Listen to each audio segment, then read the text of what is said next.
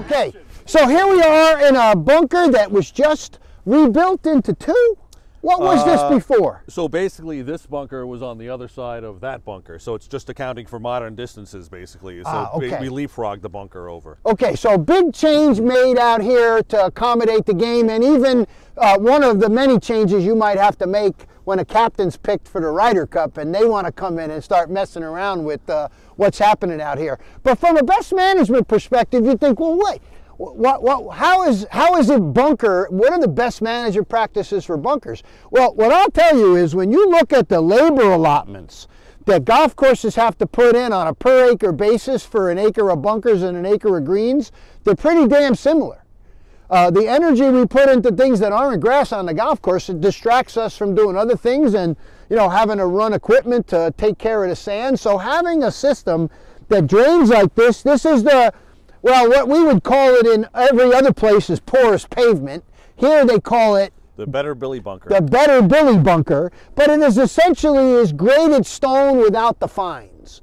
And then they're sized out so that they'll keep the voids, and then they spray an epoxy. Correct. On it, right? So if someone's never seen it, this is a good video to see sort of what's involved. This is really the gold standard, I think. Maybe sometimes they'll use capillary concrete. Is anybody using capillary concrete around here? I see capillary concrete in other parts of the country. This is more common around here. Now, you've got a bunch of these on this property a long time now, don't we? All the greenside bunkers have been done. I think the first ones we did were before the 2012 Barclays. So the oldest ones now are about a dozen years old. And they still function properly? Yeah, they hold up really well. It's held up very well so far. So even any freezing and thawing or frosting hasn't cracked these things in any way? No. Some minor stones, like I said, that's a little bit of one thing that you have to do on a golf course anyway, is just accounting for the sand levels and making sure maybe the machine, if you have a machine in here, that doesn't kick up some stones. That's right. So there's a little bit of maintenance that way. But in terms of the labor saved from washouts, it's you know, a grand slam.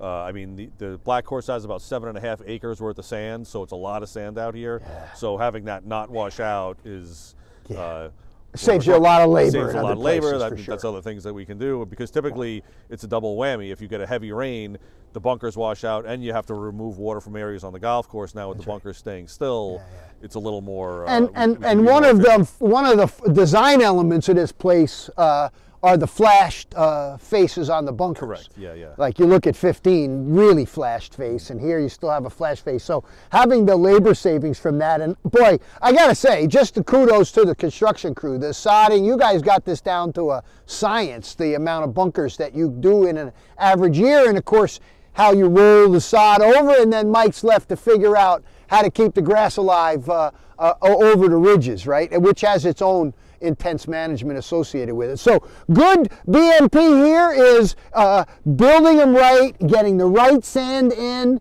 that minimizes the amount of emissions associated with tending to it or fixing it after a rainstorm that are much more common.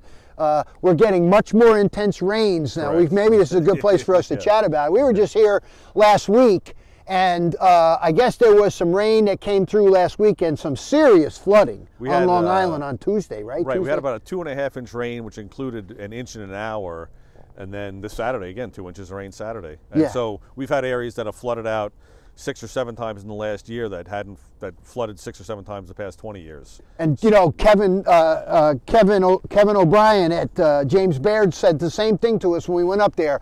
We're seeing flooding in areas that we haven't ever seen or rarely see. Now we're seeing more frequently.